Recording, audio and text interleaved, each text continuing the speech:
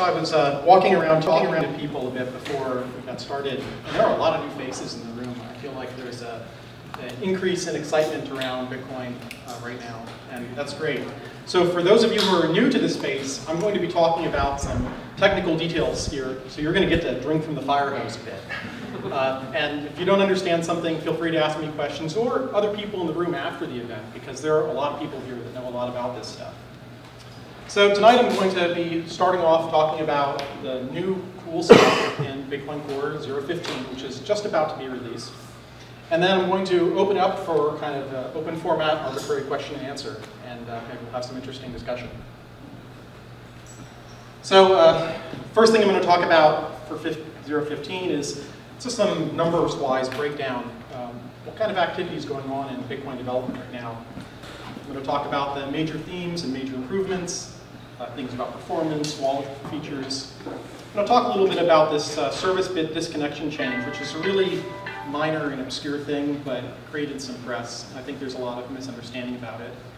And then I'm going to talk about some of the future work that's not in 15 that will be in future versions that I think is interesting.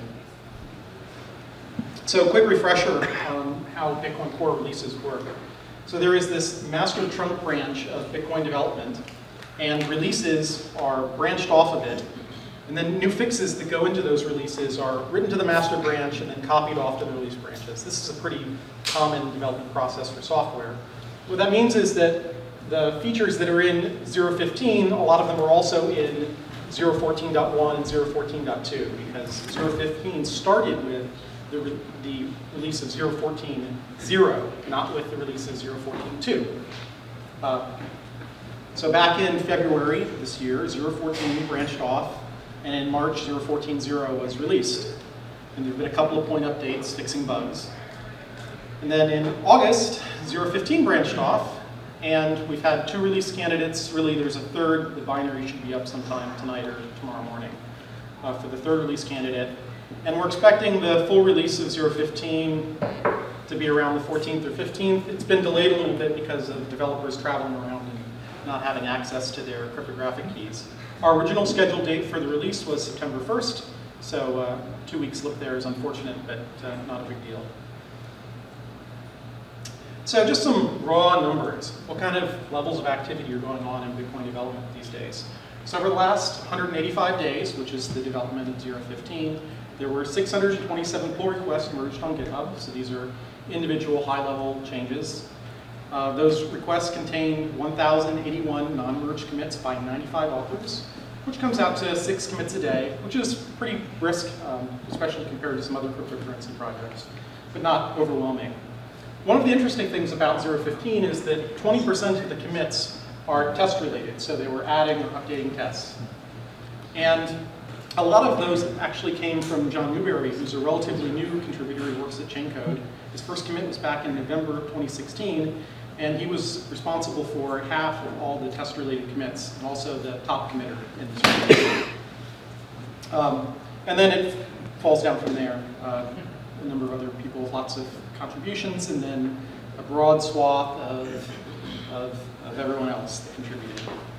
So the total number of lines changed in the code is rather large. You see 52,000 lines inserted, but a lot of that net increase in line count was actually the introduction of new tests that we didn't have in the past. So that's pretty good. We have a little bit of a backlog in things that are under-tested for our standards. Yeah, there's some humor there because Bitcoin Core is relatively well tested compared to most software. And so all of this activity results in about 3,000 lines changed per week to review. So for someone like me that does a lot of their contribution in the form of review, there's a lot of activity to keep up with. So in 0.15, we had a couple of big areas of focus. As always, but especially in 15, we had a big push on performance. So one of the reasons for this is that the Bitcoin blockchain is growing, and just keeping up with that growth requires the software to get faster. But also, with SegWit coming online, we knew that the blockchain was going to begin growing at an even faster rate. And so there was a desire to try to squeeze out all the performance we can to make up for that. In 0.15, there's a lot of places where little bits of polish and various corner cases to make them more reliable. And there were some areas that we didn't work on in 0.15. So we haven't been working on, for example, new consensus rules. We've been waiting to see how SegWit shook out. So there hasn't been a lot of focus in the wider Bitcoin tech community on new consensus rules. And then there's a bunch of wallet features that we've realized are so much easier to implement with SegWit that we've held off working on those for a little while. So that's, when I get to the future section, I'm going to talk about some of those things that have now kind of been held back waiting for SegWit and now starting to move forward at a pretty good speed. So the first of these really important performance improvements is that we have completely reworked the chain state database in Bitcoin Core. So the chain state database is what stores the information that is required to validate new blocks as they come in. This is also called the UTXO set. And the current structure that we've been using has been around since 0.80.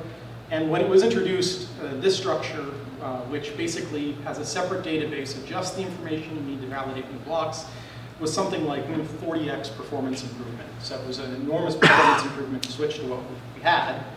And so this new update is improving that further. So the previous structure, we often talk about it logically as a per output database. So this is a UTXO database. So people think of it logically as individually tracking every output from every transaction as a separate coin in the system. But that's not actually how it was implemented on the back end. The back end system previously batched up all of the outputs for a single transaction into a single record in the database and stored those together. And back at the time of 0.80, that was a much better way of doing it. It was much faster, in fact, at that time. But the usage patterns and the load on the Bitcoin network have changed. So this batching together that it used to do saved space because it shared some of the information, like the height of a transaction, whether or not it's a Coinbase transaction, the transaction ID are all shared among all of the outputs. But the problem of this, or one of several problems, is that when you spend the outputs from a transaction one at a time, it would have to read in all of the outputs, modify it, and write it back.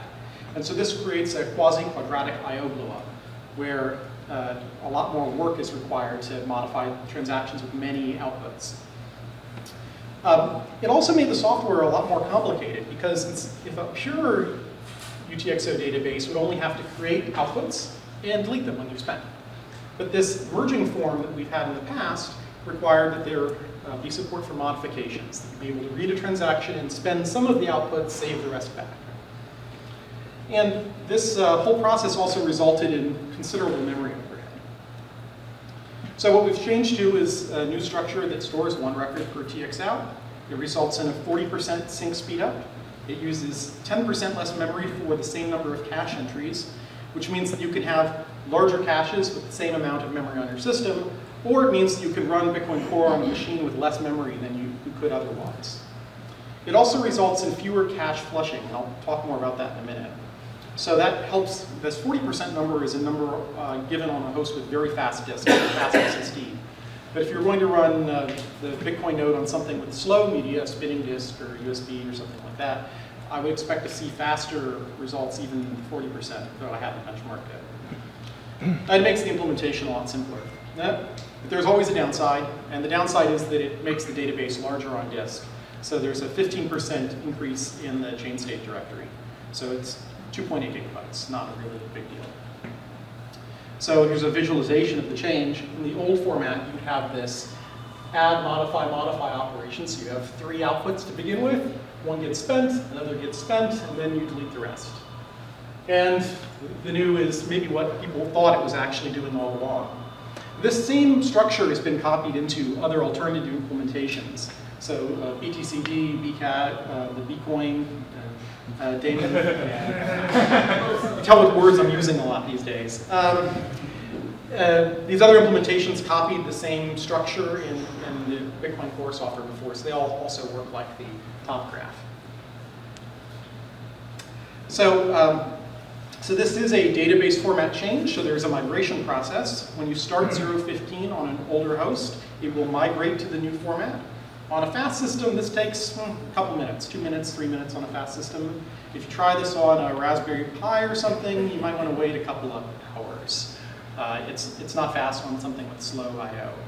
And you can't go back. So once you've run 0.15 on a node, in order to go back to an older version, you have to do a chain state reindex, and that'll take you hours.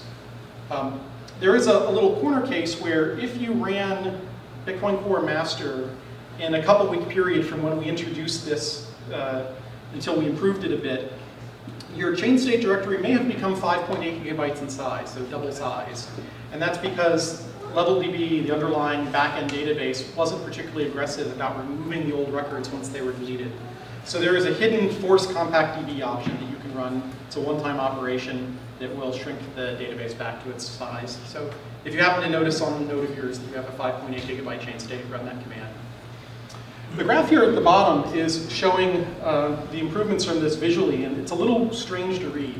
So the x-axis is progress in terms of what percentage of the blockchain was synced. And then on the first graph, the y-axis is showing how much time had passed. And so you can see that this purple line at the top is the older code without this improvement, that it was taking a lot more time. But if you look early on in the history, the difference isn't as large. The other lower graph here is showing the amount of data stored in the cache at a point in time. And so you see the data in the cache increases, and then it flushes the cache to disk, and it goes to nothing. Then it increases, and it flushes the cache to disk, and goes to nothing. Now, if you look at the purple line, which is the older code, it is eventually flushing very, very, very often as it gets further along in the synchronization. And then if you can see kind of overlaid here, the screen line is flushing very frequently, so it doesn't have to do as much I/O. So since this change is a change really at the heart of the consensus algorithm in Bitcoin, we had some very difficult challenges relating to testing it. Because we wouldn't want to deploy a change that would cause it to corrupt or lose records, because that would cause a network split. So major consensus critical part of the system. This redo actually had a couple of months history before it was made public, where Peter was working on it in private, tried a couple of different designs. Some of this work is driven out of the next feature that I'm going to talk about in a minute. But once it was made public, it had 2 months of public review. There were 245 comments, people going through the software line by line, asking questions, getting comments improved, and things like that. This is an area of the software where we've already had pretty good pre-existing automated tests for it, but we also added some new automated tests at that time. And we also used a technique called mutation testing, where basically we took the updated copy of Bitcoin and its new tests, and went line by line through the software, and every point where we could see a place where a bug could have occurred, like every if branch that could be inverted, every zero that could be a 1, every add that could be a subtract, we made each bug in turn and ran the tests, and verified that every change that broke the software made the test fail. So this process didn't turn up any bugs in the new database, hooray, but it did turn up a pre-existing non-exploitable crash bug, and several shortcomings in the test. There were parts of the test that thought they were testing something, but it turned out they were testing nothing. And that's the thing that happens because often people don't really test the tests. So you can think of this mutation testing thing in your mind as normally the test is the test of the software. But what's the test of the test? Well, the software is the test of the test. You just have to go break the software to see the results. So that's the new chain state database.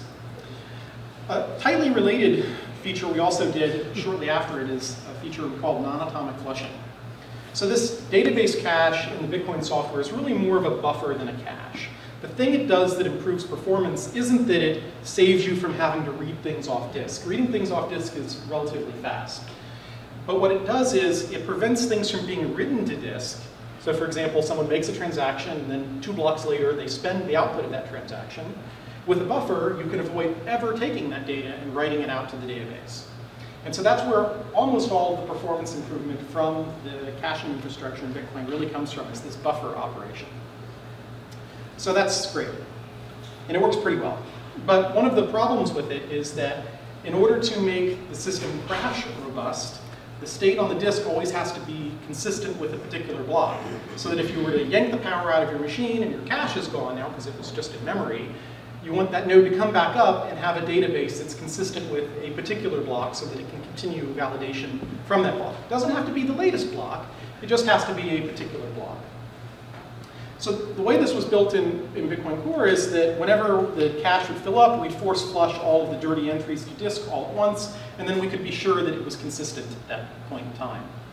In order to do that, we'd use a database transaction, and the database transaction required basically creating another whole copy of the data that was going to be flushed. So this extra operation meant that basically we lost half of the memory that we could tolerate in our cache with this really short 100 millisecond long memory peak.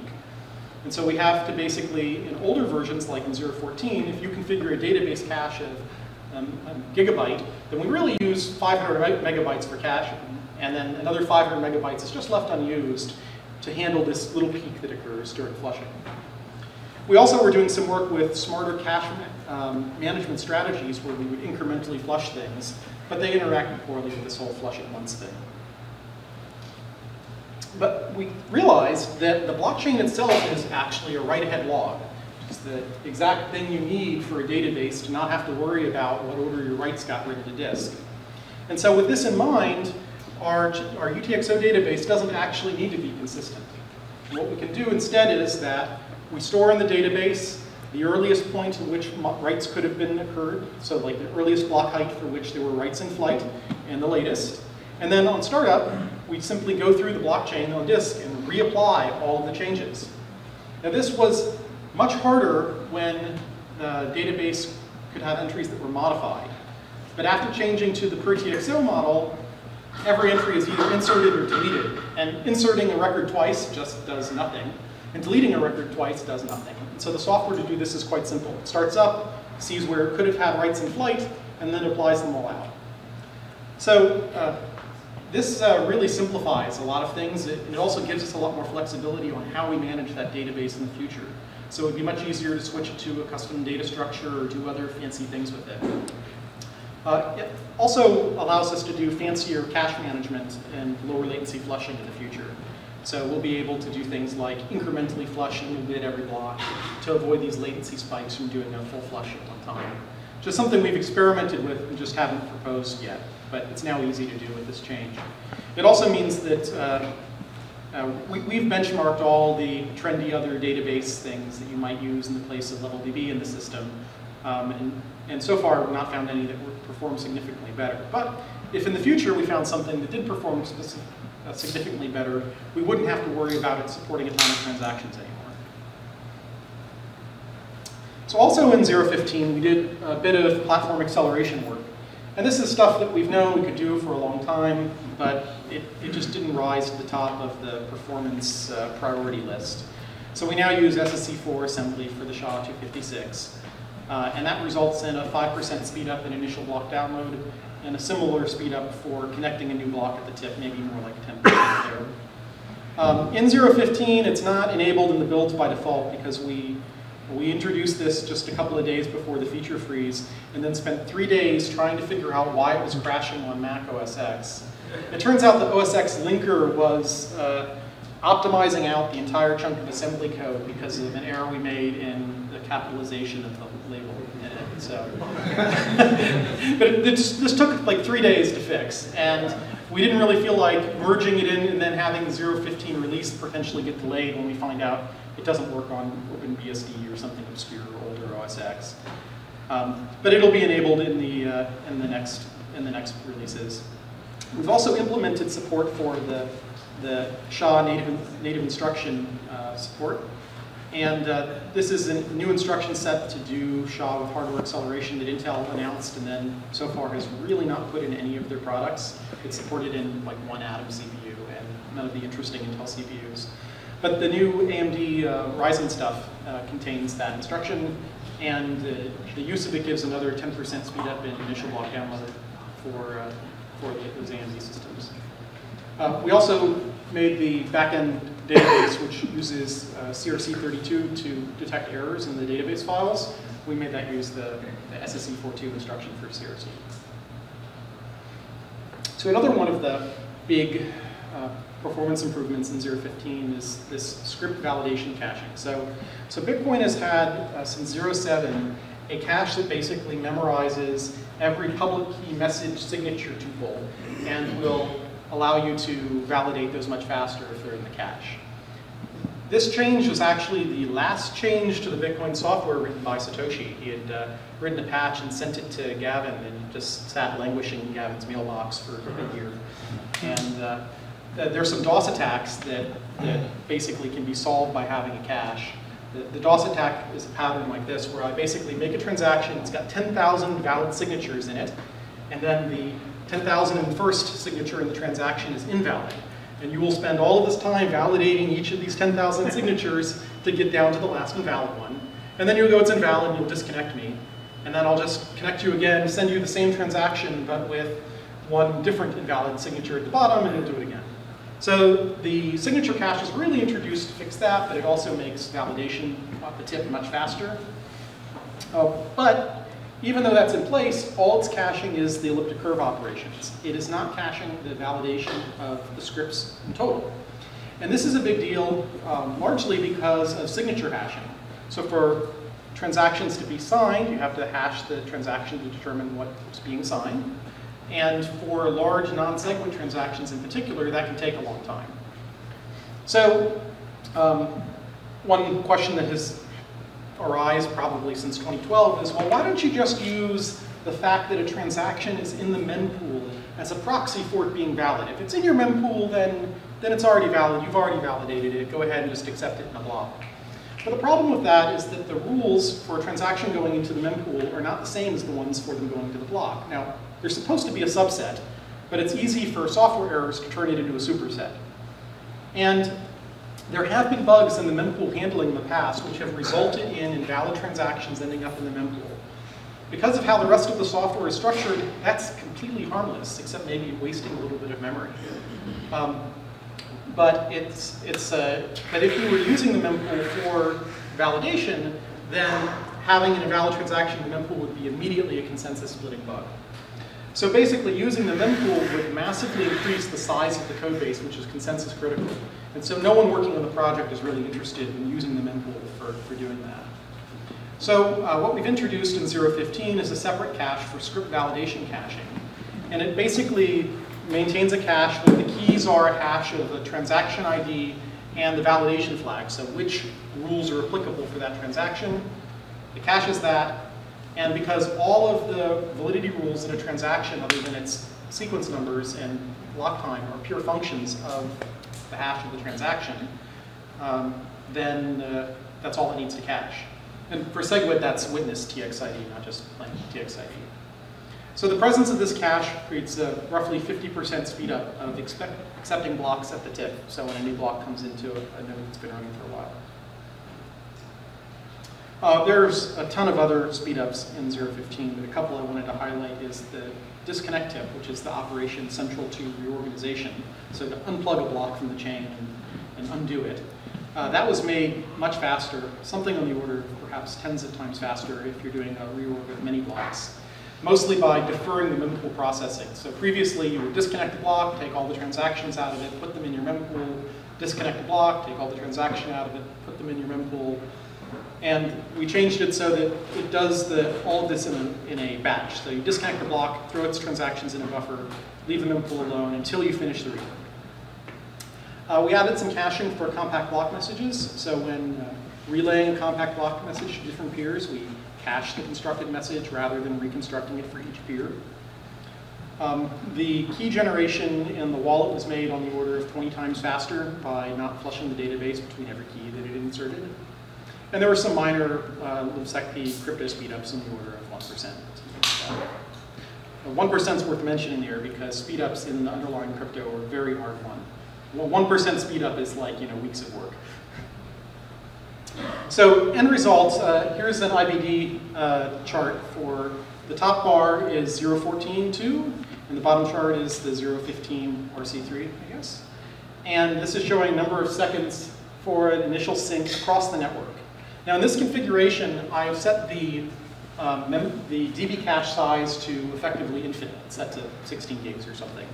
So the DB cache never fills on both of these hosts that I'm testing with. The reason I tested with the DB cache size of infinite is because two reasons. One is if you have decent hardware, that's the configuration you want to run while syncing. Two is because with the normal size DB cache, which is sized to fit on a host with a gigabyte of RAM, it takes so long that I didn't have patience to finish the benchmarks before tonight. They'll finish sometime around midnight tonight. Now, the two segments in the bars are showing how long it took to sync to a period of about 2 weeks ago. That's the outer point. And the inner part is showing how long it takes to sync to the point where basically 0.14.0 was released. And so what you can see is in the lower bar where it's considerably faster. It's almost a 50% speed up there. It's actually taking about the same time as 0.14 as 0.14 took to sync when it released. So all of these speed ups basically got us back to where we were at the beginning of the year in terms of aggregate total size, just due to the blockchain growth. And these numbers, they're in seconds, so they're probably not real clear. The shorter bar runs out to 3 hours, is what that is. And that's on a machine with 64 gigs of RAM and 24 cores, syncing off gigabit Ethernet. So, out of the realm of performance for a while here. 0.15 has a long requested feature that people have been asking about since probably 2011, I guess. Multi-wallet support. So right now it is a CLI and RPC only feature. So this basically allows the Bitcoin Core wallet to have multiple wallets loaded at once that are completely separate. And it's not supported in the GUI at the moment, but it will be in the next release. Some features we do CLI first because they're easier to test, and because most of the developers are using the CLI. You just configure with a wallet conf argument which wallets you want. Each wallet's completely separate. You can tell the CLI which wallet you want to talk to, or if you're using the RPC, you just change the URL to have wallet / the name of the wallet in it. This is very useful if you have a prune node and you want to keep many wallets in sync and not have to rescan them because you can't rescan them on a prune node. And at the moment, though, this should be considered a little bit experimental. The main delay in finally getting this in 0.15 was debate over the interface. And we weren't really sure exactly what interface we should have been providing on it. And so we've explicitly stated in the release notes that the interface is unstable and we may break it in the next version. We didn't want to debate over the interface, delaying releasing the feature. And this feature has been a long time coming. We've been working on this since, I think, 0.12, doing all of the back-end restructuring. So the work in 0.15 was really just doing the UI component of it. 0.15 features a greatly improved fee estimator. It tracks it starts with the original model we had in 14, but it now tracks estimates on multiple time horizons, so it can be more responsive to fast changes. And it supports 2 estimation modes now, a conservative and an economical mode. The economical mode responds much faster. So the conservative basically says, what's the fee that basically guarantees my transaction will get confirmed based on history? And the economical is, yeah, whatever's most likely. We use the economical by default for transactions which are BIP 125 replaceable. The idea is if you underpay on one of those, you can fix it. If your transaction's not flagged as replaceable, those are much harder to fix, and so we default to using the conservative estimator. We also made the estimation machinery output a lot more data, which will help improve it in the future, but it's also being used by external estimators where other people have built a fee estimation framework that takes the Bitcoin Core estimates as an input. And this new fee estimator can also produce estimates for much longer ranges of time. It can estimate for up to 1,008 blocks back, so basically a week back in time. You can say, I don't care if this confirms anytime in the next couple of days, and it can produce useful estimates for that. It fixes some corner cases where estimates were just nuts before. The fundamental behavior isn't changed, so the fee estimator in Bitcoin has this very difficult challenge that it needs to safely operate unsupervised. Meaning that someone could attack your node, and the estimator should not result in you paying high fees because someone is attacking you. And we need to also assume that the user doesn't know what high fees are. It isn't going to necessarily ignore it if it's telling them they have to pay 100 Bitcoin per transaction. So this takes away from us some of the obvious things that we might do to make the fee estimator better. For example, the current fee estimator doesn't look at the current queue of transactions in the mempool that are ready to go into a block. It doesn't immediately basically bid against the mempool. And the reason it doesn't do that is because someone could send some transactions that they know the miners are censoring, and they could pay very high fees on them and cause you to try to outbid these transactions that will never confirm. So there are many ways that we can improve this in the future that people are working on, including using the mempool information in that way, but only to lower the fees that you pay. But that isn't done yet. So onwards and upwards. Separately from fee estimation, there are a number of fixes in the wallet related to fee handling. One of the big ones that I think a lot of people care about is that in the GUI there is support for turning on replaceability on transactions and for replaceable transactions bumping the fees. So you can make a transaction and then if you didn't pay enough in fee and you regret it, you can hit a button to increase the fee on it. This was in the prior release an RPC only feature. It's now available in the GUI. And with Segwit coming into play in upcoming versions, this feature will get much more powerful. There are really cool bump fee things that we can't do without Segwit. There were some corner cases where the automatic coin selection could result in fee overpayment. So basically, the Bitcoin wallet, whenever you make a transaction, has to solve a pretty complicated problem where it has to figure out which of your coins it wants to spend and then how much fees it has to pay. It doesn't know how much fees it has to pay until it knows which coins it wants to spend. And it doesn't know which coins it wants to spend unless it knows the total amount of the transaction. So there's an iterative algorithm that tries to solve this problem.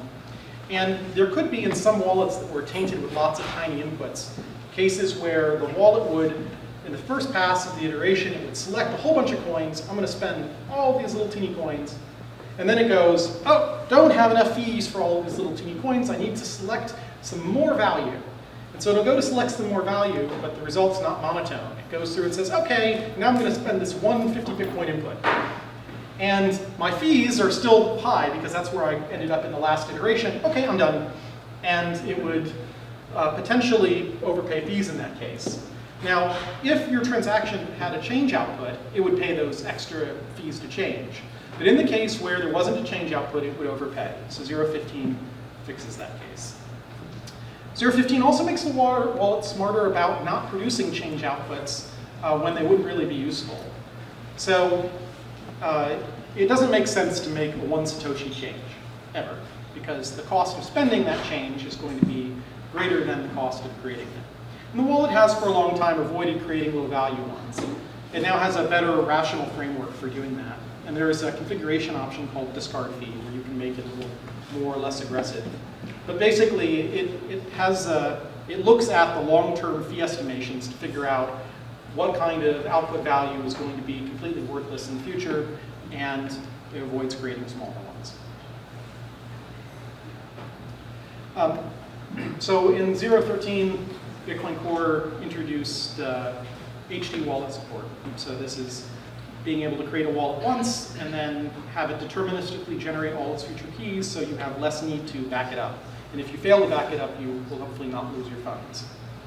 So the rescan support in prior versions was effectively broken. You could take a backed up HD wallet, load it onto a new node, and it wouldn't notice when all of the keys that it pre-generated had been spent and fill up the key pool further. And so this made recovery from HD wallets for people who use lots of transactions not reliable. So that's fixed in 0.15. It now does a correct rescan and auto top-up. We also increased the size of the default key pool to 1,000 keys, so it looks ahead. And whenever it sees a spend of a key in its wallet, it will advance 1,000 keys past that.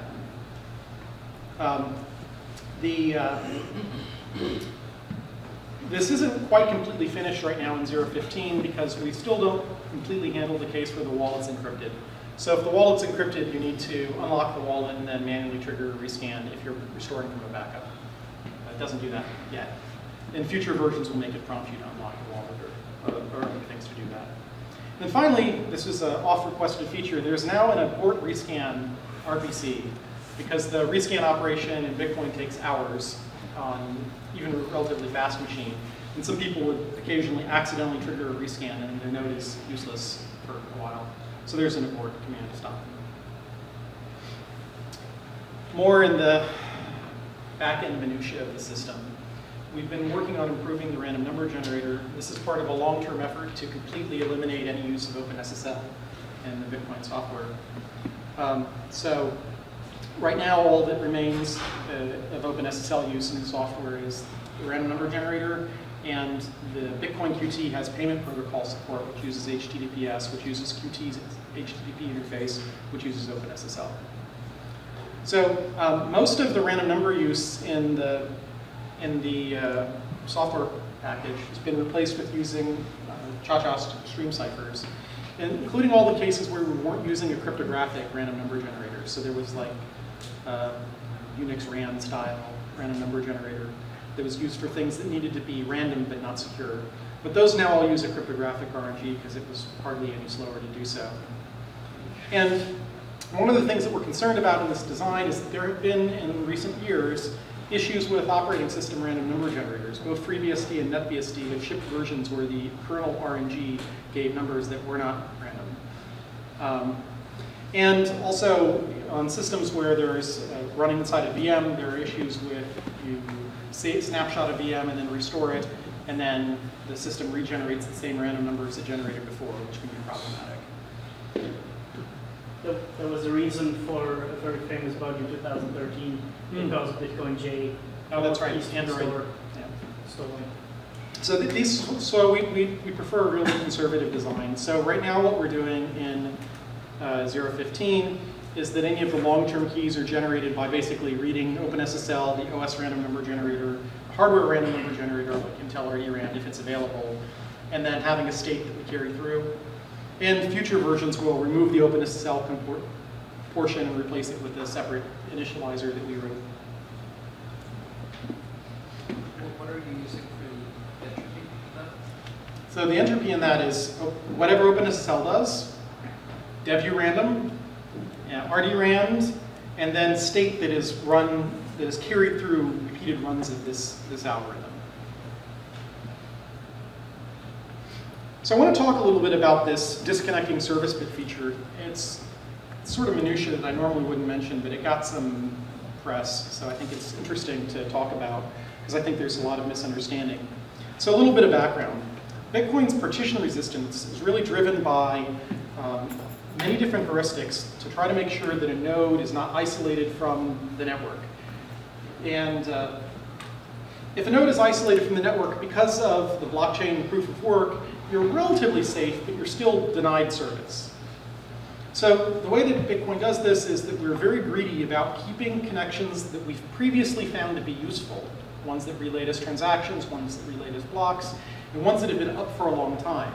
And the idea is that if an attacker starts up and starts trying to saturate all of the connections on the network, he'll have a hard time doing it because his connections came later and everyone else is up and preferring good working connections.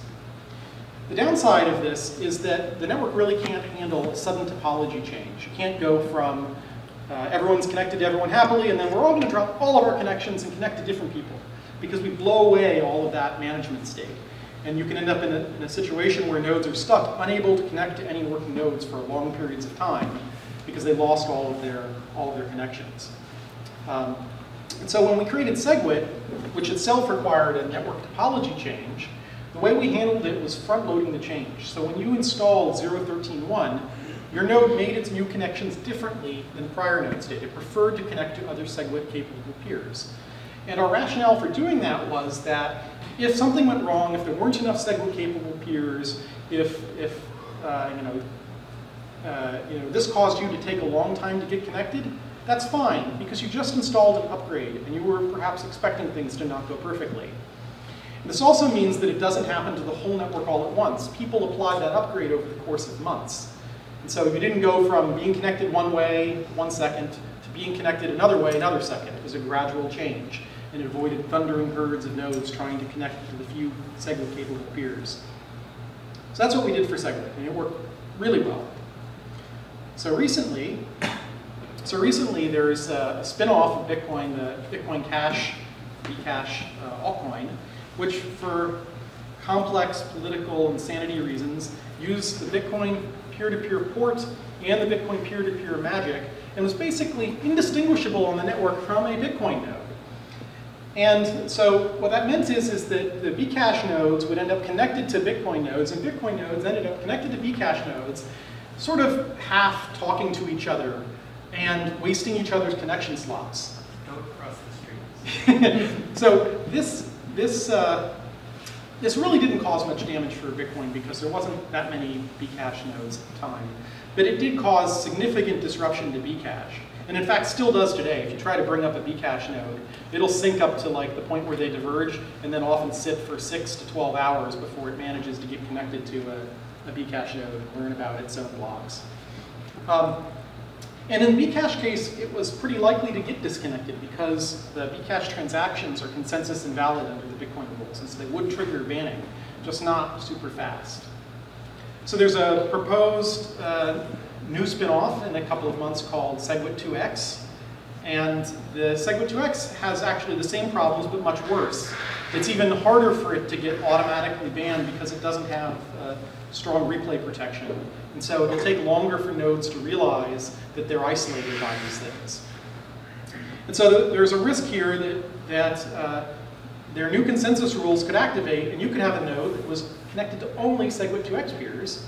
Now, you're not going to accept their blockchain, but they're not going to accept anything from you, and you're not going to accept anything from them, and you could be isolated for potentially hours. And if you're a miner, you could end up forking the network or creating a big amount of mess.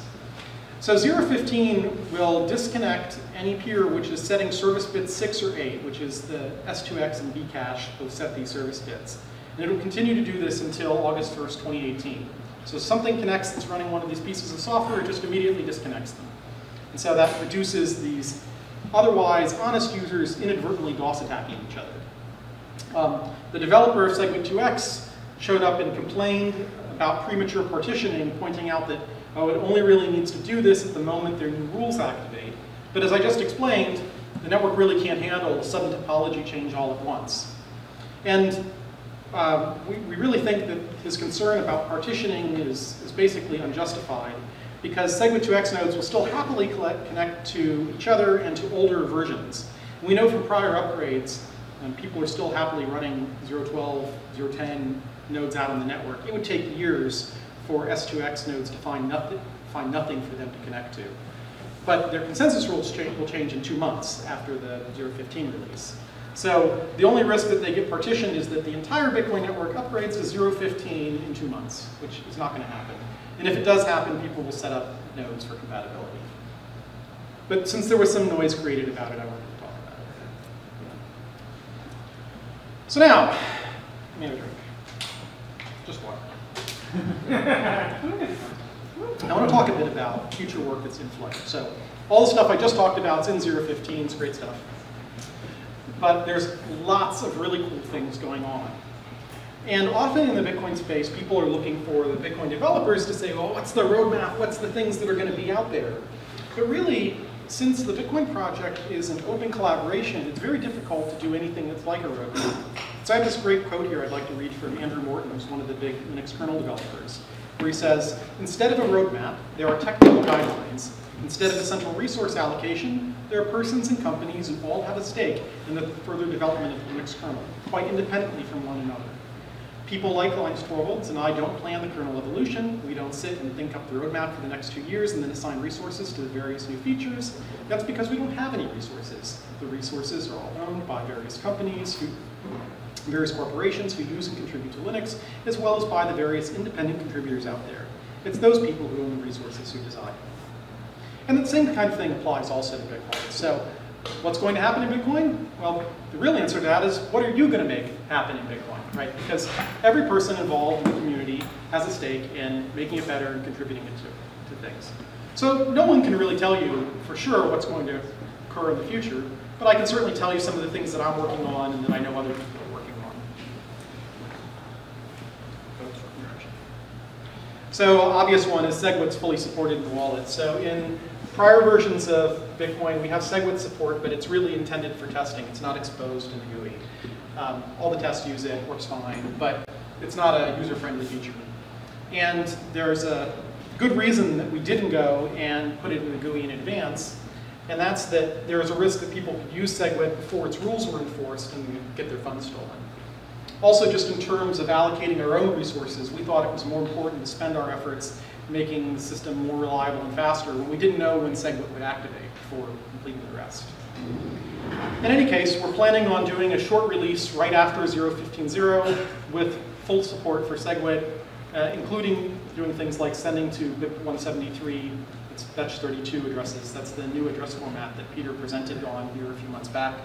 The new address format may also indirectly help some problems created by these spin-offs. So the Bcash spin-off, for example, uses the same addresses as Bitcoin, and people have already lost considerable amounts of money by sending things to the wrong addresses. And so introducing the new address type in the Bitcoin will end up indirectly helping, at least until there's yet another spin-off that copies that address format. Unfortunately, there is really nothing we can do to prevent people from copying things like that in a reasonable way. There's lots of further wallet improvements that people are working on. So I mentioned previously this fee bumping capability. So there's an idea for fee bumping, which is that the wallet should keep track of all the things you're currently trying to pay. Whenever you make a new payment, it should recompute transactions for the things you're trying to pay to update them to pay all those things and potentially increase the fees at the time. It could also concurrently create time-locked alternative versions of transactions that pay higher fees. So if your transaction isn't getting in, it can pre-sign them and have them all ready to go. So we went to go design this out a few months back and then realized that there were cases caused by transaction malleability that were very hard or impossible to solve in this, where the software couldn't work reasonably. But now with SegWit active on the network, we should be able to support this kind of advanced fee bumping as an option in the wallet. And that should be pretty cool. There's support being worked on right now for hardware wallets and easy offline signing. You can do offline signing with Bitcoin Core today, but it's the sort of thing that even I don't love. It's complicated. Andrew Chow has a BIP proposal that was recently posted on the mailing list for partially signed Bitcoin transactions. It's a mini message format that can carry all the data that an offline wallet needs to sign, and also for hardware wallets. And the deployment of this in Bitcoin Core is much easier for us to do safely and efficiently with SegWit in place. Another thing that people are working on is branch and bound coin selections to produce changeless outputs much less of the time. So this is Mark Earnhardt's design that Andrew Chow has been working on implementing. There's a pull request. It barely missed going into 0.15, but the end result of this will be transactions being less expensive for the users, and also making the Bitcoin network more efficient because it's creating change outputs less often. Obviously, I mentioned multi-wallet before. The GUI is going to get support for it. There's several PRs in flight to do full block light mode, which basically run a Bitcoin node, download the full block so you have full privacy, but don't do validation for the past history so you have instant start. There's work to implement hash time lock transactions that can be used for some interesting smart contracting things. Check sequence verify transactions, which can be used for just various security measures like cosigners that expire after a certain amount of time. And there's some interesting work going on for separating the Bitcoin Core GUI from the backend process. And there are patches that do this. I don't know if those patches will be ones that end up getting merged, but that work is making progress right now. So there's some interesting things going on with networking consensus. One is there's a proposal for rolling UTXO set hashes. So this is designed to basically compute a hash of the UTXO set that is very efficient to incrementally update every block. So you don't have to go through the entire UTXO set to compute a new hash. You can incrementally update it. There are many things that this can be used for, including making it easier to validate that a node is not corrupted. But I'm particularly interested in this one for the potential of opening up new ways to sync a node. To basically say, I don't want to validate the history before a year ago. Let me sync up to a state, up to that point, and then continue on further. If you do that, that's a security trade-off, but we think we have ways of making it a pretty realistic and usable one. So work's been ongoing for that. We have some interesting design questions open. We have basically two competing approaches to do it, and they have different performance trade-offs. So one is much faster in some cases, the other is much faster in other cases. So it's interesting discussion that's ongoing. We've been doing work on signature aggregation. So you can Google for my Bitcoin talk post on the subject. The idea basically is that if you have a transaction that has many inputs, maybe multiple participants, maybe multi-sig, it's possible through some elliptic curve math to have just a single signature covering all of those things, even if they're keys that are held by unrelated separate parties. So this can be a pretty significant bandwidth improvement for the system to use this. So Peter, Andrew Polstra, and myself sent a paper to Financial Crypto 17 about what we proposed implementing here. There were some tricky math problems that had to be solved. And one of the reviewers of our paper found an earlier paper that we completely missed that implemented something that was almost identical to what we had done and had even better security proofs than we had. So we've switched to that approach. We have implementation of the back end, and we're basically playing around now with performance optimizations because they have some implications for exactly what would make the interface look like to Bitcoin. And one of the cool things that we also get out of this at the same time is what's called batch validation. So you can take multiple independent transactions and validate their signatures in a batch more efficiently than you could validate them one at a time. So the byte savings from using aggregation, we ran through simulation of the prior Bitcoin history and said, if the prior Bitcoin history had used signature aggregation, how much smaller would the blockchain be? And the amount of savings changes over time because the aggregation gains depend on how much multisig you're doing and also how many inputs transactions have. So you can see early on in Bitcoin, it would have saved hardly nothing. And then later on, the savings basically stabilizes out at around 28%. It would go up if more multisig were in use, or if more coin joins were in use, because this aggregation process incentivizes people to coin join by making the fees lower for the aggregate. When this is combined with SegWit, the capacity increase from doing this, if everyone's using it, is about 20%. So it's a little less than the byte savings because of the SegWit weight calculations. Now, what this scheme does is that it reduces the size of the signature to just one signature per transaction, but the amount of computation that needs to be done to verify it is still proportional to the number of public keys that are going into it. But we're able to use this batching operation to combine them together and make them much faster. And so this chart is showing the different algorithms we've been experimenting with for doing this combined validation. And basically, they get faster in terms of speed up the more keys are involved. So at the 1,000 key level, so if you're making a transaction with 1,000 keys involved, a lot of multisigs, a lot of inputs, or batch validation, then we're at the point where we can get a 5x speed up over the single signature at a time validation. So it's a pretty good speed up. And this has been work that mostly Peter and Andrew Polstra and Jonas Nick, who's here tonight, have been working on trying to get all the performance out of this that we can. So other things going on with the networking consensus. There's BIP 150 and 151 for encrypted and optionally authenticated peer-to-peer. The BIPs are, I think, halfway done, and Jonas Schnelli will be talking about these in more detail next week. But we've been waiting a bit for network refactoring to occur before implementing that in BIP 140. And so that should be work that comes through pretty quickly. There's been work ongoing for private transaction announcement. So right now in the Bitcoin network, there are people who connect to nodes all over the network and try to monitor where transactions are coming through to de-anonymize people. There are countermeasures against this in the Bitcoin protocol, but they're not especially strong. There was a recent paper proposing a technique which is called Dandelion, which makes that much stronger. And the authors of the paper have been working on an implementation. I've been guiding them a bit on it. And either they'll finish their implementation or I'll re-implement it, and we'll get this in, I think, relatively soon, probably in the 0.16 timeframe.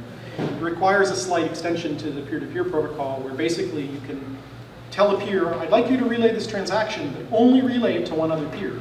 And so the idea is that transactions relay in a line through the network, just one node to one node to one node to one node, and then after basically a random timeout, they hit a spot where they span and go everywhere. So it looks like a dandelion, the transaction curving through the network and then exploding everywhere.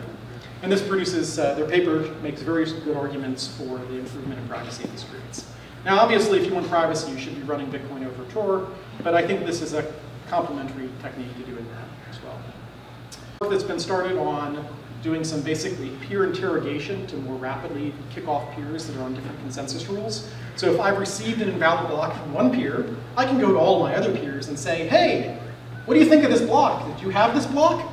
And then, of course, anyone else that says, yes, I have this block, which you consider invalid, well, you can just go ahead and disconnect them because they're obviously on different consensus rules than you. So there's a number of techniques that we've come up with that should be able to make the network a little bit more robust against crazy altcoins running on the same freaking peer-to-peer port. It is mostly robust against this because we have to also tolerate attackers who aren't going to be, nice. But it is unfortunate when a whole bunch of otherwise honest users start up software that makes them inadvertently attack other nodes. There's been work ongoing for improved block fetching robustness. So right now, the way fetching works, assuming that you're not using the compact block's high bandwidth opportunistic send, where peers send you blocks without you asking for them, you will only ask for a block from a single peer at a time. So if I say, Ram, give me a block, and then he just falls asleep and doesn't send it, I will wait for a long multi-minute timeout before I try to get the block from someone else. So there's some work ongoing to basically have the software try to fetch blocks from multiple peers at the same time and occasionally waste bandwidth through this. So, yeah. The dandelion approach, is that going to affect how fast your transaction is going to get into a block? Like if I'm not in a rush, I'll use it, but otherwise... Right. So the dandelion approach, it can be tuned. And even with relatively modest delays, basically, dandelion, when used in a fully anonymous manner, really should only increase the time it takes for your transaction to get into a block by the time it takes for the transaction to reach the whole network. So only on the order of hundreds of milliseconds. So not a big delay. So I hope that people don't have a reason that they need to turn it off. You could choose to not use it. So if you do. But it can get into a timeout in a linear part. Right. And so the original dandelion paper is actually not robust. And if a peer drops the transaction being forwarded and doesn't forward it on any further, your transaction will disappear. So that's obviously a non-starter. And that was my feedback to the authors, and their response was, good, we're working on a robust version of it. And that works via timeout. So basically, every node that has seen the transaction along the stem in the dandelion starts a timer. And the timer is basically timed to be a little bit longer than the propagation time in the network. If they don't see the transaction come in from another peer before them, they go into the burst mode on their own. Yeah. What? I know, it's not that surprising. Yeah. So what if you send it to like a 0.15 node? Like, wouldn't that invalidate that approach completely? No, so with Dandelion, there'll be a service bit assigned for it, so you'll know which peers are able to do it. And when you send a transaction using Dandelion, it will traverse only through a graph of nodes that are capable of it. Yeah. And when this is ready, I'm sure there'll be another talk on this subject here, maybe by the authors of the paper too. It's also really has great practical applications for command and control systems for bots. Yes, it could perhaps be used by botnets, but so can Bitcoin transactions in general. Another thing that I expect to come in relatively soon is, I guess Roast Beef is here, he has a proposal, the GCS-like client, Bloom Maps for blocks, and I expect that we'll implement that in Bitcoin Core as well in the next major version. Plus one, there was a talk about that right here. Yep. A month or so ago. So all the things I just talked about are things where I've seen code for it, and I think that they're going to happen. Maybe they don't, but most of them will. Going a little further out to where some things I haven't really seen the code for, or I don't believe that the code that exists will be retained. SegWit made it much easier to make enhancements to the script system to replace and update it. And there are several people who are working on script system enhancements, including whole replacement alternative script systems that are radically more powerful. Those are pretty cool, but it's really hard to say when something like that could possibly be adopted. But there's also a lot of minor improvements being proposed, like being able to do Merkle tree lookups inside Bitcoin script that can allow you to build massively more scalable multisig, like Peter presented on a couple months, or a year or so ago, maybe, key tree signatures. There's some work done to use proof of work as an additional priority mechanism for connections. It's BIP 154. So right now in Bitcoin, we have many different ways in which a peer could be preferred, by doing good work, by being connected for a long time, by having low latency to you. So our whole security model for peer connections basically says we have lots of different ways, and we hope an attacker can't be preferred by all of them. So we'd like to add proof of work as an additional way that someone could get a connections lock priority. There's been some work done for using private information retrieval for being able to privately fetch transaction histories on a prune node. So say you have a wallet started on a prune node, you don't have the blockchain locally and you need to find out about your transactions. Well, if you just connect to a server to find out about them, you're going to reveal your addresses to it, and that's not very private. There are cryptographic tools that allow you to query databases and look things up in them without revealing anything about your query. They're super inefficient, but Bitcoin transactions are super small. So I think there's a good match here, and we may see in the future wallets using PIR methods to look things up. I've been doing some work on mempool reconciliation. So right now, transactions in the mempool get there just via the flooding mechanism. So if you start a node up clean, it won't have anything in its mempool, and it will only learn about new transactions that show up. This is not ideal because it means that when a new block shows up on the network, you won't be able to fully exploit the speed of compact blocks until you've been running for a day or two and have built up your mempool. We do save the mempool across restarts, but if you've been down for a while, that data is no longer useful. And it's also useful to have the mempool preloaded fast because you can use it for better fee estimation. So there are techniques to very efficiently reconcile databases between separate hosts. And there's a Bitcoin talk post I have about using some of these techniques for mempool reconciliation. I think that we might do this in the not so distant future. There's also been work on alternative serialization for transactions that's backwards compatible with all the transactions in history and the existing consensus rules that you could choose to use on your disk or on maybe a peer-by-peer basis to use this compact serialization. And the one that Peter's proposed gets a greater than 25% reduction in the size of transactions. This particular feature is interesting for me outside of working on Bitcoin Core because Blockstream's recently announced satellite system could actually really use a 25% reduction in the amount of bandwidth required to send transactions. So many important improvements in 0.15. I think the most important being that we have is across the board 50% speed up, which is able to get the synchronization time back to where it was in February. And hopefully means that the additional load that's going to be created as people start using SegWit will be less damaging to the system. There are many exciting new things being developed, and I didn't even talk about the more speculative things. I'm sure people can have questions about some of them. One thing I didn't get into, I mentioned a little bit with Newberry, that there are many new contributors joining the project and ramping up, including more paid contributors from several different organizations that I didn't call people out because I don't know if they want attention, but that's always a good thing. It means that people can contribute on a more consistent basis, and more contributors are always welcome, particularly if people have any interest in working on testing the GUI of the wallet, because those get the least love in the system today. So thanks, and let's move to some open questions. Go ahead and clap.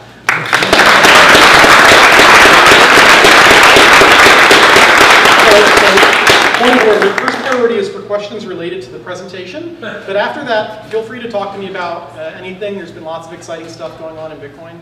So, for the Mike. Oh yeah, where's the mics?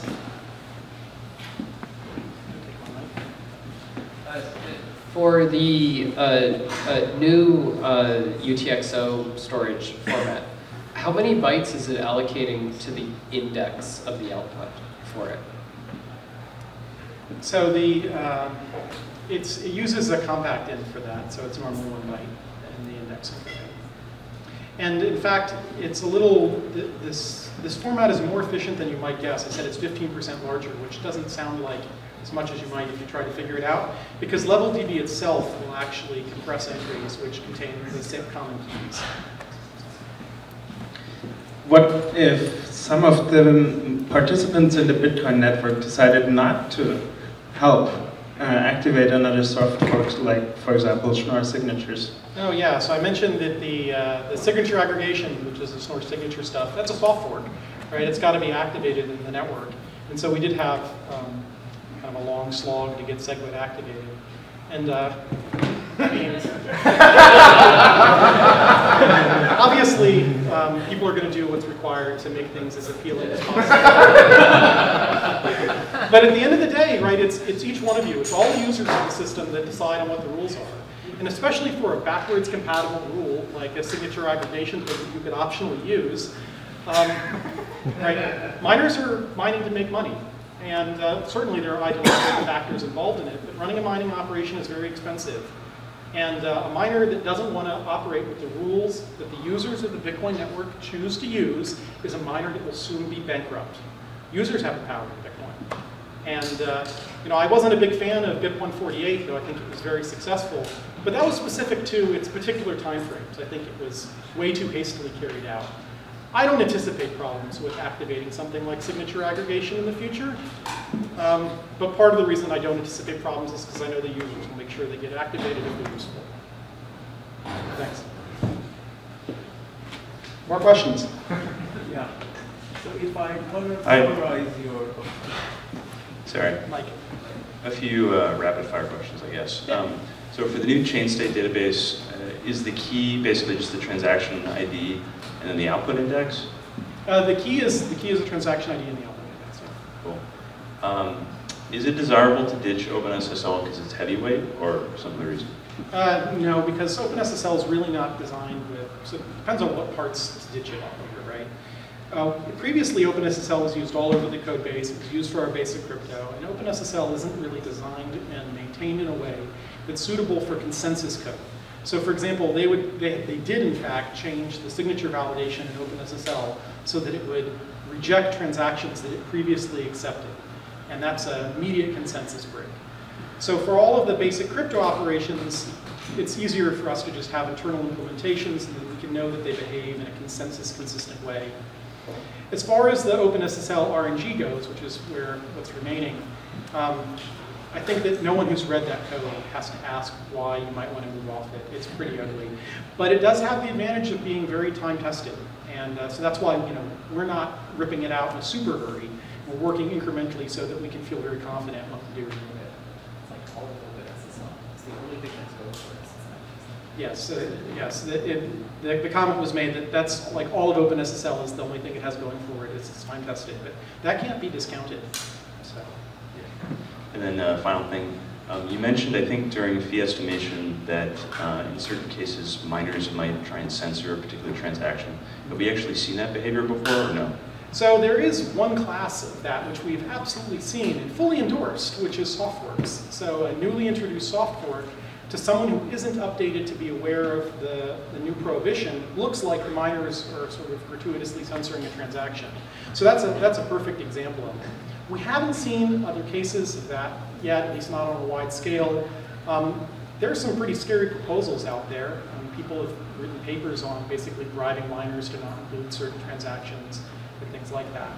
And there are plenty of good arguments for why we shouldn't expect to see that in the future, particularly if mining is decentralized. But we still need to have a system that's robust against it potentially happening. Cool. Thanks. So the core of this point 15 was that you created a buffer or a register that was like a moving thing for a certain number of transactions for a certain period of time. So you kept track of the outputs, I assume signatures. But outputs are the public keys, the things being Yeah, public keys. So you kept track of those. Mm-hmm. And that was the bulk of this. Of that performance improvement, yeah. 50%. Yeah, changing how we went about doing that. You have to keep in mind that through the course of the Bitcoin transaction history, the blockchain's pretty big. There have been on the order of 1 billion transaction outputs created and spent through the history. So small changes in the performance of that inner loop operation of finding an output, spending it, deleting it, have big impacts on performance. So basically, I was thinking if that is possible to use on a non-Bitcoin application of blockchain, say for another application, the same kind of... Yeah, I think that the same techniques we use for optimization here would be applicable to any system that has similar general properties. We haven't given a lot of thought to that because our focus in working on Bitcoin Core is keeping Bitcoin running. All right, questions? Send the mic back there.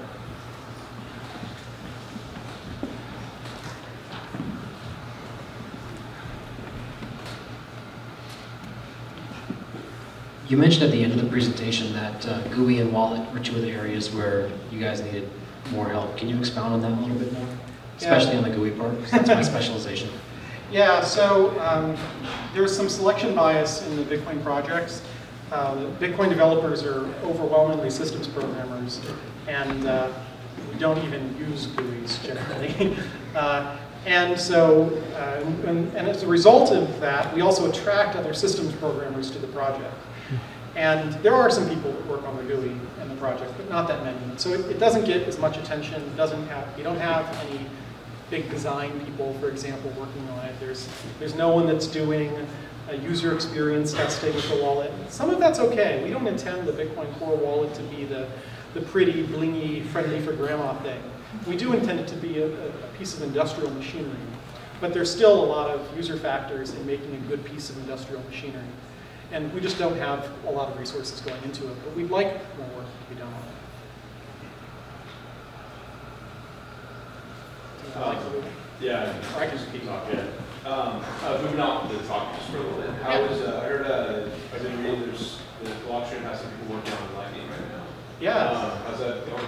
So the question is, Blockstream has some people working on Lightning. How's that going? So I'm not one of the people that's working on Lightning, so I'm not the best person to ask. But the big news in Lightning is that the specifications for it are coming to completion, and there's been great interoperability testing going on.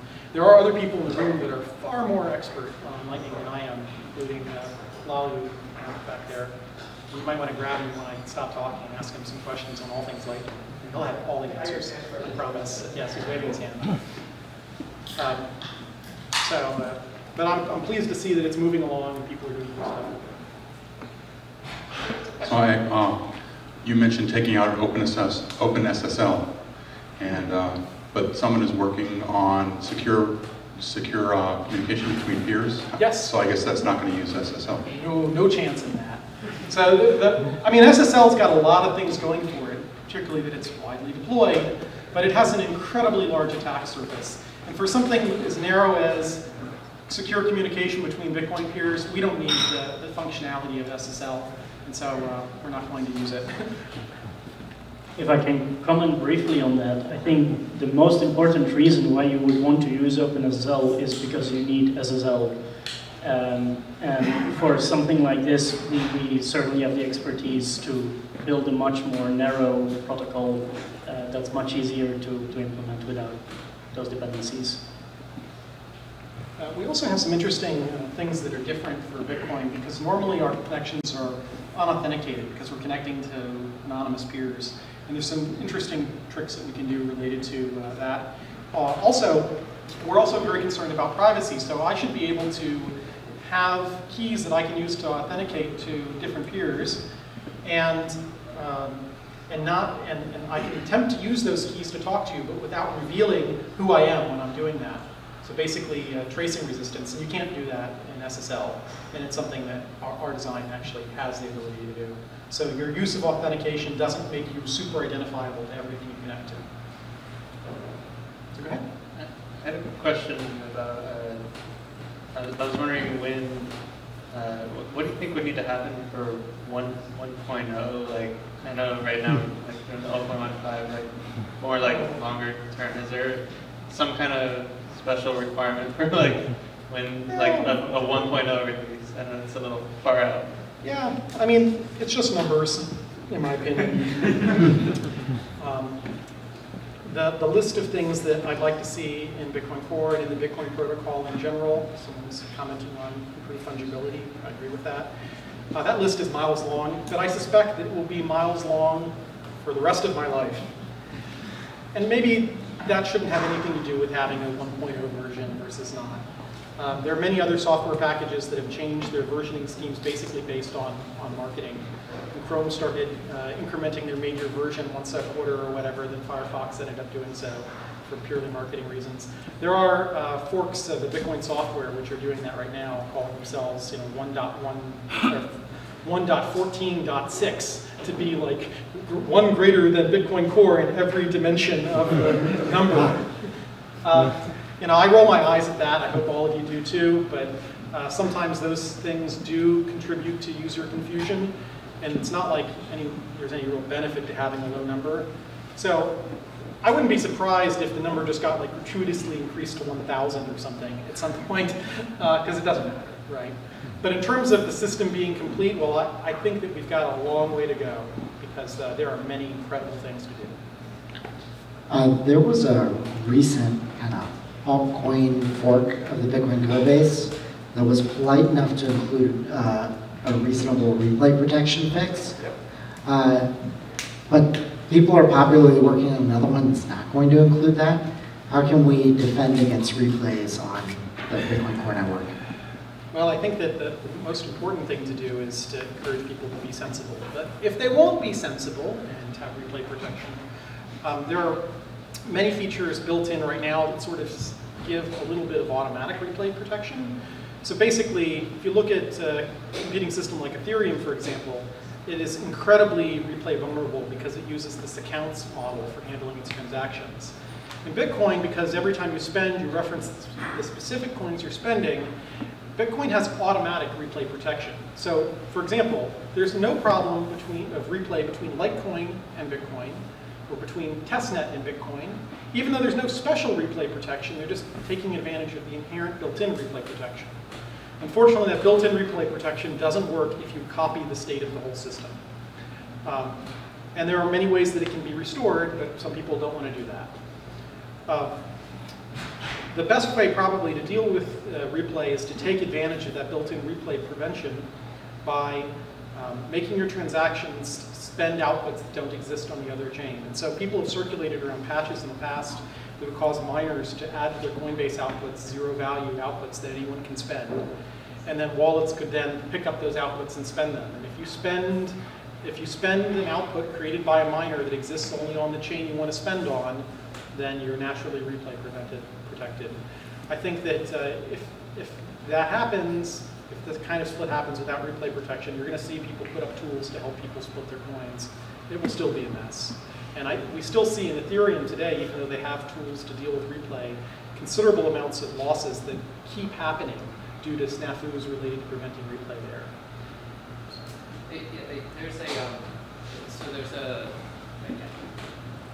There's a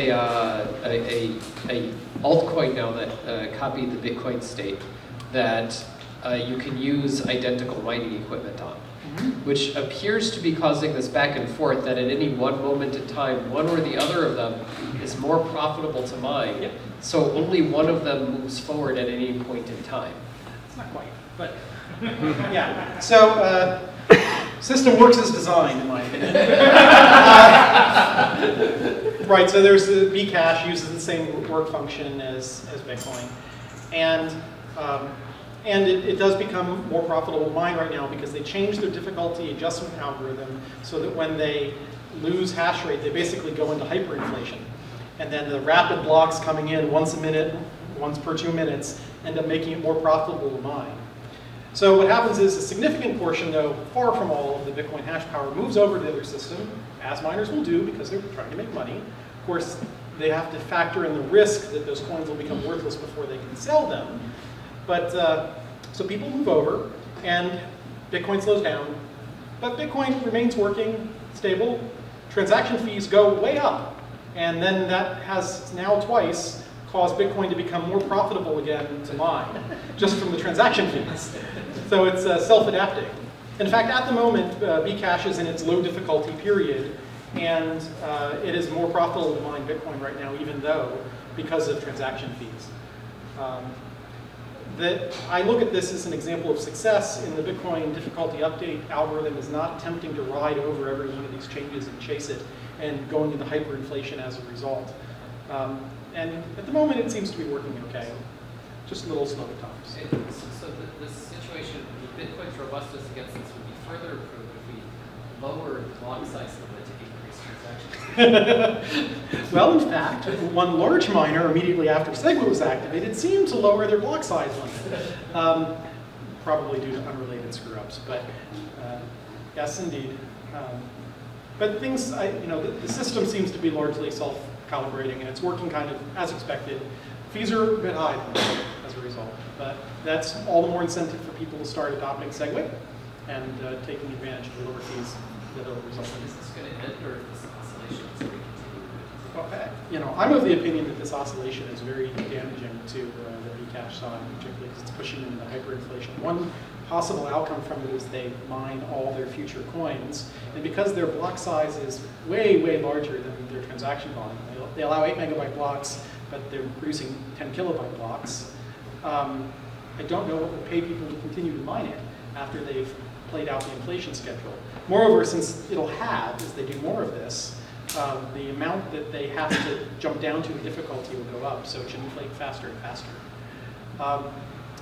It's interesting, we'll see. There are some miners at Bcash right now that are actually working to try to block the difficulty drops in it because they realize that it's damaging.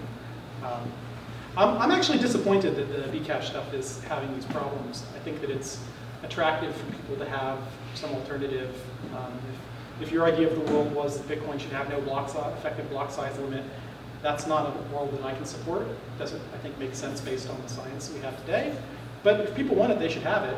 And I was quite happy to be able to say, oh, you want that? Here, go use that thing. But that thing seems to be going off the rails maybe a little faster than I thought. We'll see. If I give you a chip that is like 1 million times faster than the NVIDIA chip, how much saving would you have on the mining? 1 million times faster than an NVIDIA chip would do nothing for it. Nothing. No. Bitcoin mining today is done with very highly specialized ASICs that actually a little piece of news. How long until what you were talking about, Renee? So Bitcoin soon will have done 2 to the 88 cumulative SHA-2 operations. No, 87, 88 because we're doing SHA-2. Oh, yes. Okay. So, well, we are past it now. All right. So we're over apparently 2 to the 88 SHA-2 operations done for mining. This is a mind-bogglingly large number. A couple, I guess 2 years ago, when we crossed 2 to the 80, I was coming up with some analogies on this stuff, and I figured out that if you started a Core 2 Duo at the beginning of time, it will have just have done 2 to the 80 work back when 2 to the 80 was crossed, and we've now crossed 256 times more cumulative work than that at 2 to the 88. So that's why something like a 1 million times faster NVIDIA chip still wouldn't really hold a candle to the kind of computing power specific to SHA-2 that's applied to Bitcoin mining today. So 160-bit hashes. Yeah, I would recommend against 160-bit hashes for any case where a collision is a concern.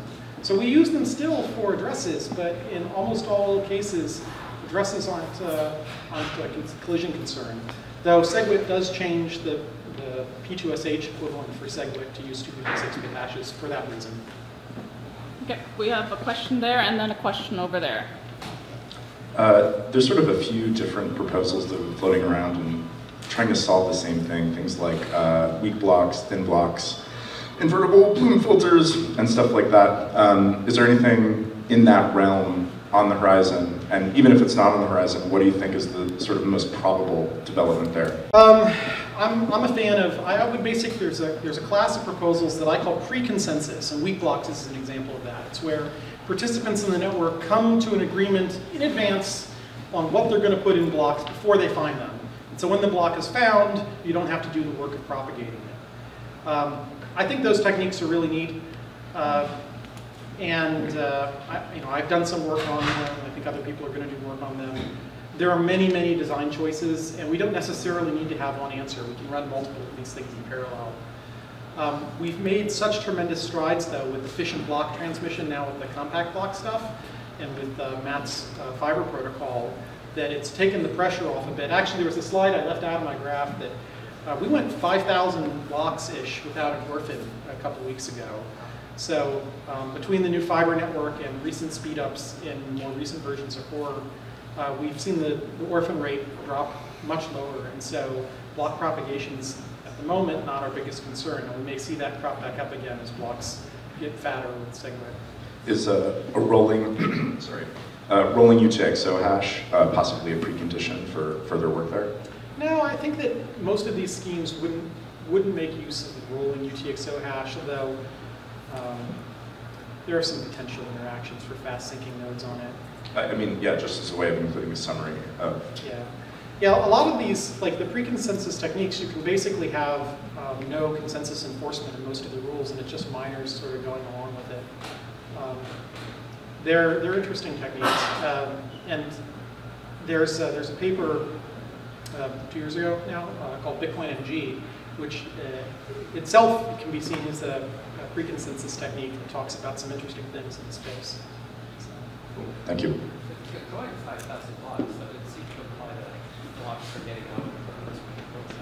Yeah, so we measure, so Bram's saying that if we're going 5,000 blocks without an orphan, that sort of implies that blocks are going out and getting over the network in under like 200 milliseconds, and that's right, actually more like 100 milliseconds. And particularly Matt's new fiber protocol stuff transmits the whole block pretty reliably in the speed of light distance on fiber to the locations. So it's been pretty good. Lots of ISPs are 100 milliseconds. Yeah, so part of the reason that we're able to do this is because this is where Matt's stuff is really helpful, is because he set up a network of nodes which have been carefully placed to connect to each other over low latency paths. And this is very difficult to do unless you actually work for an ISP yourself. So it's taken him a bunch of work to do it, but it's helped the network out a bunch. So we have a question over there, then behind, and one last question. Okay. Hi, what do you think of proof of stake as a consensus mechanism? Well, there's a couple of things. There have been many proof of stake proposals that are just outright completely broken. And people haven't done a really good job of distinguishing the broken ones. So for example, the proof of stake in NXT is completely broken. You can just stake grind it. The reason people haven't attacked it is because it's not worth attacking. There are other schemes that probably aren't completely broken, but they achieve a very different security property than what Bitcoin achieves. Bitcoin achieves this anonymous, anyone can join, very distributed mechanism of security. And the various proof of stake proposals out there have very different set of trade-offs. For example, the existing users of a system using one of them can exclude a new user from joining and becoming a miner in it by not letting them stake their coins in it. I think that a lot of people working on these schemes have done a pretty poor job explicitly stating what their security assumptions are and showing that they achieve them. There's been also some work in this space where they make unrealistic assumptions. For example, there was a recent paper on proof of stake that claimed to solve all the problems, but its starting assumption is that the users have a synchronous network. And a synchronous network means that all of the users will receive all of the messages all the time in order. And if you have a synchronous network, you do not need a blockchain. You can just have people announce their transactions. And so this was the starting assumption in one of these recent papers on proof of stake. So I think it's interesting that people are exploring this stuff. I think a lot of the work right now is not likely to be too productive. We'll see. I hope that the state of the art and research on it improves a lot, because it's really tiresome to me to read a paper that claims to solve all these problems, and then you get to page 14 and you're like, oh, it assumes a synchronous network. This is into the trash. But this is a new area, and so science takes time to evolve. I hope that answers your question. So beyond clashing with bad net code in competing forks, what are the highlights of your current threat model for protecting the future of Bitcoin? So I think the most important highlight is education, right? Because ultimately, Bitcoin's a social and economic system. And if we don't understand it and have a common set of beliefs on it, people are going to manage to muck it up, even if as it's constructed today, it's very secure. There are some long-term problems related to mining centralization. We've known about them for a long time. And I still love the belief that they're heavily driven by short-term single-shot events, where basically people entered the mining industry too fast, overbuilt hardware, drove themselves out of business. Maybe after a couple more years of saying that I think that it's a short-term effect, if it doesn't resolve itself, then I'm going to have to get some different answers. But I think the real highlight is education, better understanding, and patience, right? I think that the cryptocurrency space and Bitcoin is so exciting. I'm certainly very excited by the current Bitcoin price. I looked, last time I spoke here, the price is about $580. That's very exciting, but we can't allow our excitement about the adoption to cause us to make bad moves related to the technology. And I want to see Bitcoin expand to the world as fast as it can, but only as fast as it can, not faster. And so we have to curb our enthusiasm with good engineering. Can I sneak one in real quick? Hey, so it sounds like you, in November or whenever 2x gets implemented, let's say it does, hypothetically, and it gets more work than Bitcoin. I mean, it sounds like to me you would just consider it altcoin. This is like UASF territory. At what point, you know, is Bitcoin Bitcoin? And can you talk about what y'all would do, especially with the SHA-256 algorithm, if y'all would switch off of that, if SegWit2x gets more work on it? Sure. Yeah, so I think that the major contributors on Bitcoin Core are pretty consistent and clear on their views on it. We're not interested in the SegWit2x, and won't be going along with it. And I don't really see, I think it's unlikely that it'll get more work behind it for the same reason that miners are mining Bcash right now. Miners are going to follow the money.